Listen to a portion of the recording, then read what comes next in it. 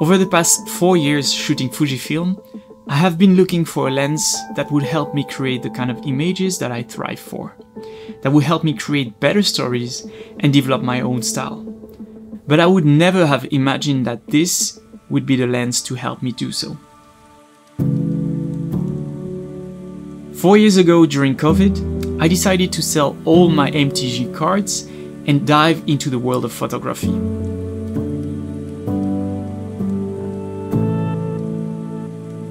I chose Fujifilm for the tactile feel that it gave me, as I was looking to take my time, feel and experience more of the world around me with photography and videography.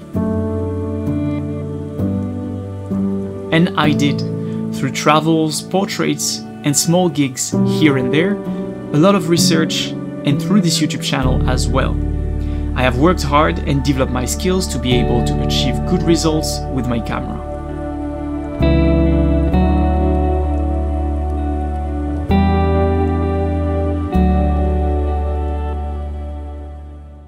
But coming from an engineering background, one of my main strengths also proved to be my main weakness. I always thrive for technical perfection. Perfect settings, perfect sharpness, perfect exposure. Those things come easy to me. But without style, without story, your photo and video can kind of feel empty. And this is when I hit a wall. I spent money buying the best lenses that I could get, believing that the best lenses would get me the best results. And yes, my pictures did look better in a sense. They were sharper and perfectly in focus, but there was still something that I missed. So over the past month, I have really tried to get away from settings, specs, and perfection to focus more on stories, imperfections, and character. I wanted to go back to the root of why I started this journey, taking my time to create images with that tactile feeling.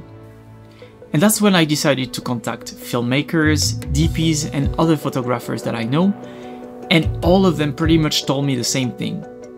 If you want character, try vintage. After hours of research, exploring shops, discussing with people, I stumbled across this $90 lens. The super-takumar 50mmf1.4. As this was a pretty small investment compared to the previous lenses that I already bought and sold and rebought to resell later, I decided to try it out.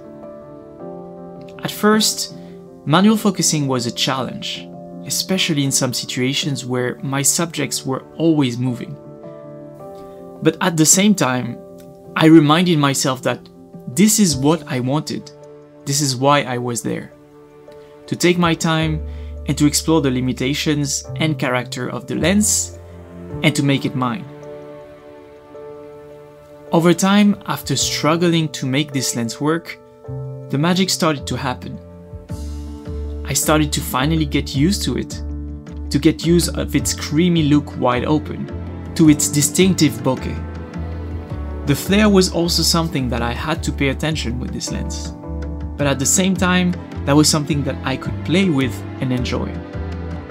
All of these were things that I could use in my images and use in the stories that I wanted to tell.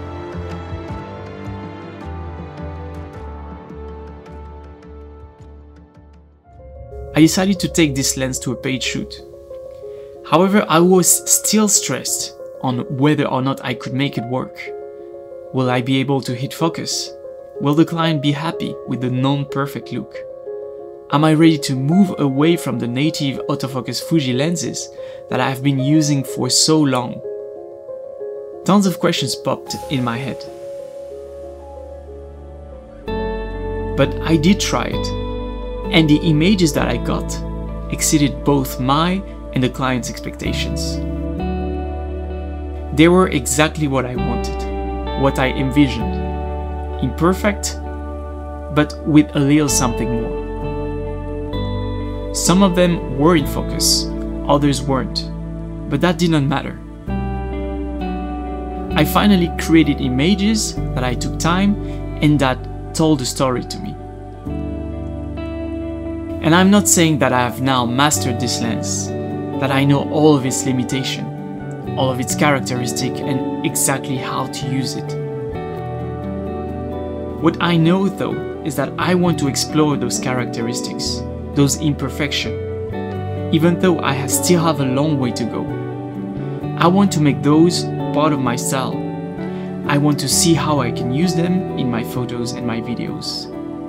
And ultimately, that is the goal. To be inspired to tell stories that can inspire others. And this lens helps me do exactly that.